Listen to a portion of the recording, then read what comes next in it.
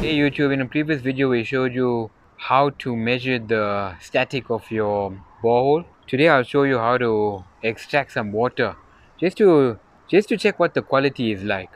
Now, a word of caution, you got to be very careful when you're doing this. Make sure that you are able to place the glass jar into it safely without losing it. If you lose it, it's going to go all the way to the bottom and it can cause problems for you later on. And you need a long enough rope. So what I've done is I've added this wire around the glass jar, and I've used sellotape around it as well to keep it secure, and it's just tied up here and fastened by itself.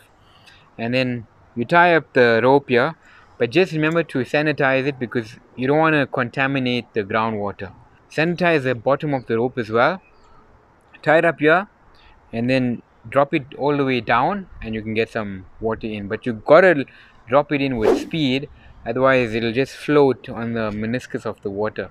So drop it down with a bit of speed, it will submerge into the water and you'll actually hear the splash, and then you can extract the water and look at the quality, if it's clear, or test it. Yeah, but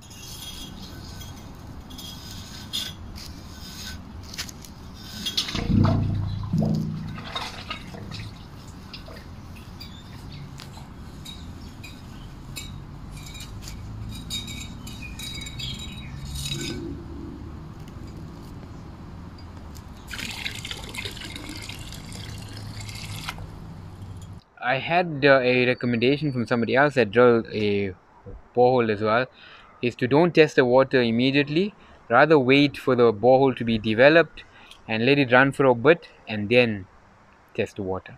If you found this interesting, please hit the thumbs up and thank you for watching.